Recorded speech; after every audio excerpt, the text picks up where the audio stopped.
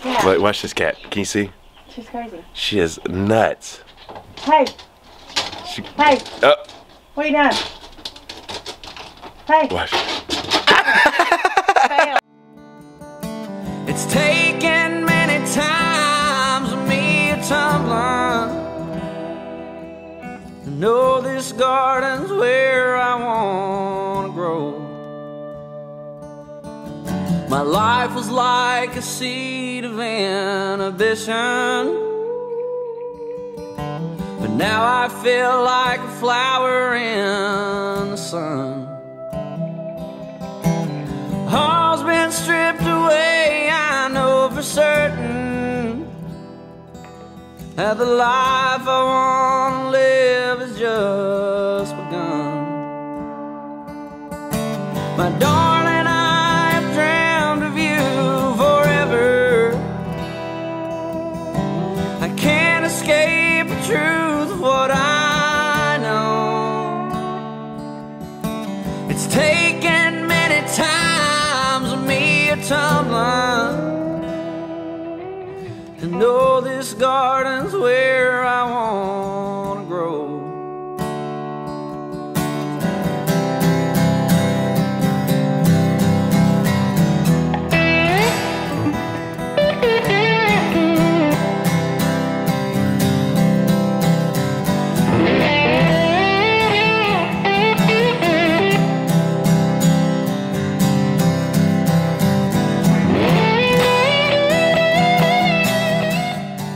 Hey y'all, welcome to Stivers Homestead. I'm Zach. I'm Jen. And today we are making a mess. So see all that junk, all this stuff everywhere. We are cleaning out this. When we first built it, it was gonna be our spare bathroom. Now, it turned into a walk-in closet, which always resulted in a big old junk room that just had all of our stuff, because we don't have another building here yet. So this just seemed to be where everything was collected.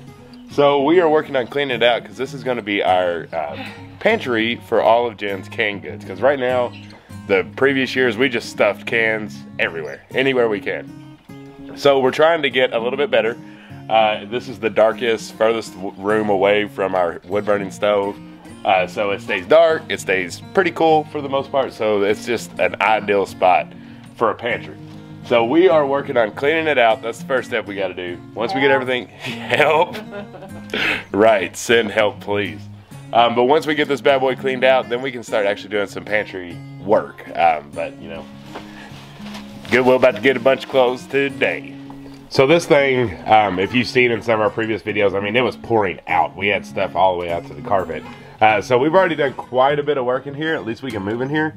So now Jen is actually sorting through her clothes on what she wants to keep and what she wants to get rid of. And it's our process of being minimalist and not having too much stuff. That is right. For the record, I only kept 3 items of clothing out of this. So we'll see how much she keeps. I've gotten rid of a lot. Has she? Yeah. There goes the cat. Wait, watch this cat. Can you see? She's crazy. She is nuts. Hey. Hey. Oh. What are you doing? Hey. Watch. Fail. Total fail. That did not work. Okay, so we're gonna keep cleaning. We will check back in y'all once this thing's wiped out and clean, and then we'll tell you what we're gonna do for some shelving. She's clean and it's dark. Empty. Yep, so we are completely empty. We've cleaned out. It's a very big room. Like we had mentioned at first, it was gonna be a spare bathroom, but it just never has got there. And we have other needs. So what we're gonna do is we're actually gonna use the wood slabs that we got for the firewood bundle to make our shelving. We're trying to do this completely free. And we already have this stuff. We're gonna try to use it. So we're gonna start with the back wall. And it is, I think it was 6 foot wide. Okay, so sometimes whenever you're doing a project and you're really not exactly sure how it's gonna come together, there's not a whole lot of time to really explain exactly how we do these things. But we've done one, so now we'll bring you along to explain a little bit more. So what we did here is this is 6 foot long, and these are 2 foot tall. And then all we did, and as you can tell, these are mainly just for support. These are extremely heavy boards by themselves. But I was able to get a screw up here at an angle into this board, and the same on this side. Like a pocket hole. Like a pocket hole, but not a pocket hose because I didn't make pocket hose. And then what I did was I actually took a screw on the top here and put it into a stud on this side and this side. So as you can tell, it's not going anywhere and it's extremely sturdy. So now what we're going to do is we're going to do the same thing again, but instead of 2 foot legs, I'm going to do 1 foot legs. The reason we did 2 foot down here was just so this wouldn't be wasted space and we could have stuff in there. If I did 1 foot, it would be awfully close to the ground, and we just didn't want that. So now we're moving to 1 foot, so it'll be about this high, and then we'll probably do another one the exact same way. So we'll probably have 3 shelves right here, as long as the wood holds out. That's a good idea, wasn't it? It was a good idea. Well, it's still not the easiest way to make shelves in the world, but it's free. It's free. We already had it. It's a fairly pretty look.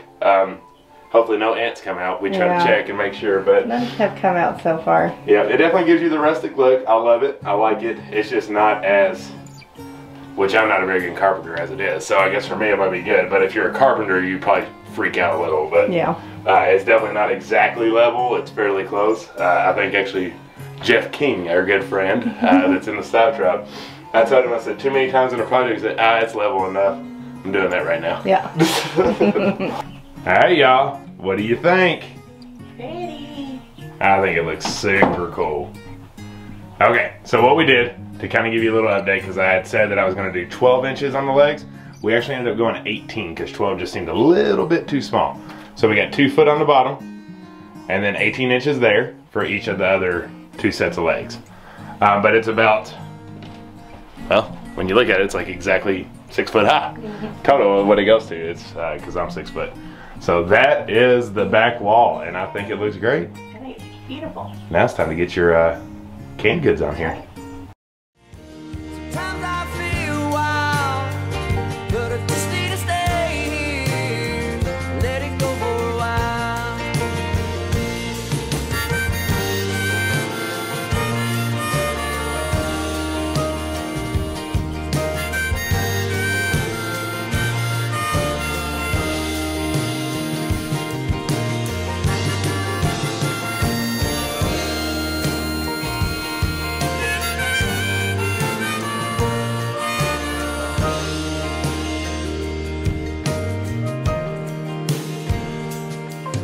If the role exists, I have played the part. Sacrifice sections of my heart. So I decided I would press restart, and that I better get to living, cause life's too short. I'm fine with myself now, the very first time. I got a few friends say it's good to see that smile. Sometimes I feel crazy, sometimes I feel wild, but I just need to stay here, let it go for a while. Yeah, I just need to stay here, let it go for a while.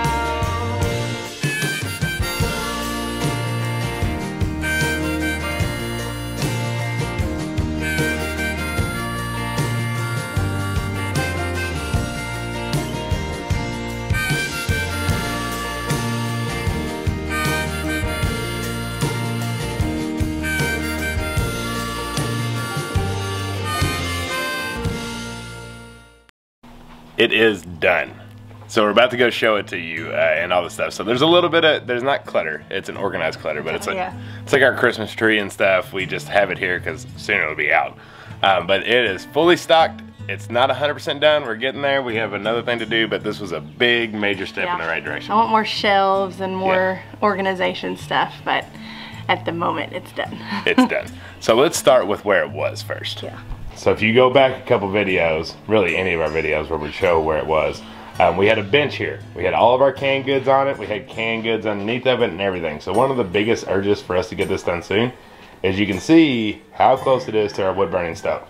So we knew we needed to move these. Those canned goods cannot handle that heat. And it's right there beside it because the heat will make the sill pop, right? Right, so we can't have it there. It really needs to be in a cool, dry spot. So that was like our main urgency of we've got to do something. We've got to do something pretty quick. Yeah. So now it's all in here.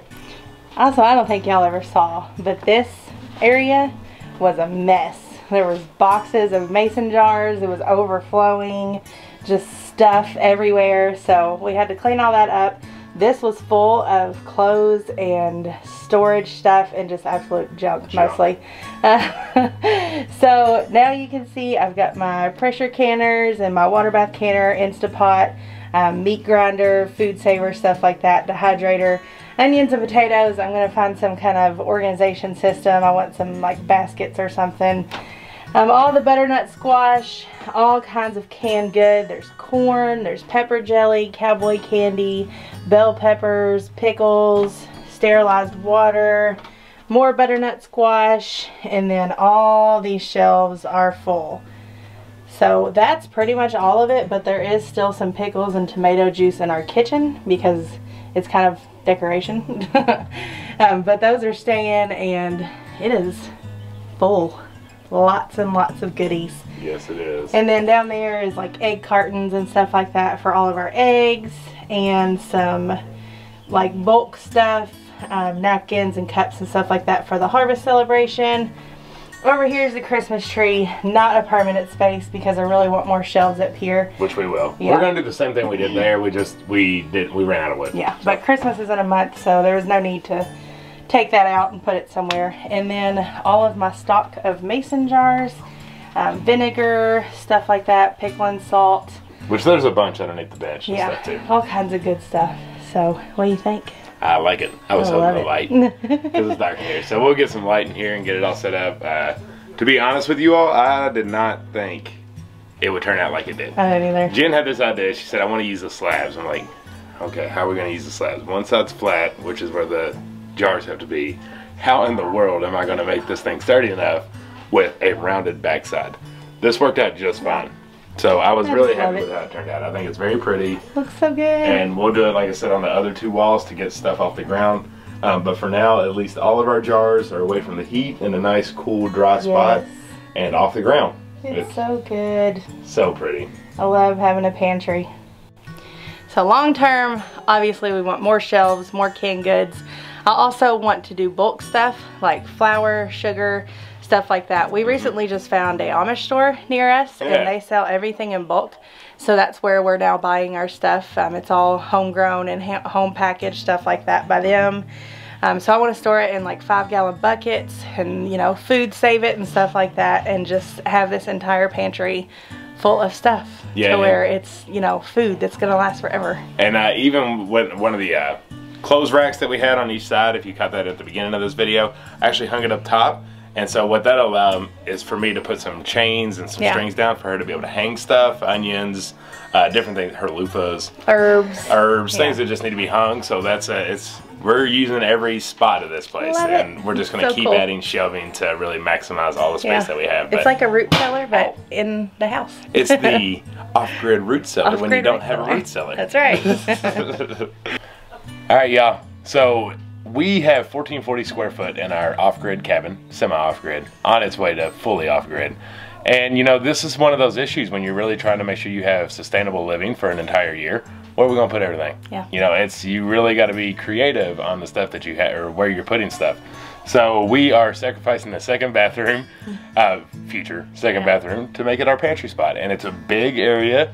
We're going to be able to really pump a lot of stuff in here, and it's kind of our prep room, I guess you could say. We're not preppers by any means when it comes to, you know, the end of the world stuff. We're not really intentional preppers, but we kind of are preppers. Right. In our heads, it's more that ice storm that takes out power for 2 weeks, or if I was to just out of nowhere lose my job kind of thing. So that's what we're prepping and security for.